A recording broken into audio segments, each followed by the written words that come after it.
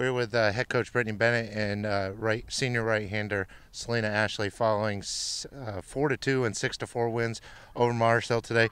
Coach, just want to get your thoughts. 18 hits today in the two games. Your offense is really moving this early in the season. Yeah, we just try and put the ball in play. That's what I tell the girls, is just to give us a chance and help our pitchers out and try to keep it not as tight so that they can relax up there and have fun. And Selena, I want to talk to you. You moved to 4-1 on the season, pretty dominating performance in Game 1. How does it feel out in the circle with an offense like this behind you? I feel very comfortable pitching for this team. Anytime the other team will score, I know we'll always come back and we'll get it right back for us.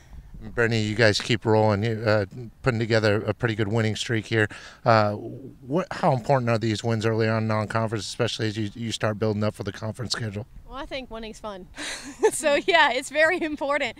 But I think just to give these kids some confidence and let them know that even when we struggle, that someone's got their back, and putting a lot of different people in the lineup and giving them a chance to get it done. Anytime we're at home, we try to defend our place, and we try to make sure that we don't sacrifice little things at our field. We know this place better than anybody, but we're going to keep that revolving door on that offensive lineup because we put it in play, and we want to give our pitchers a chance to not have any pressure on them. And Selena, you being the senior here, how does it feel putting together the wins like this early on? It feels very good. We've worked very hard all year to come out here and, do what we love, and we're showing up, and I love it.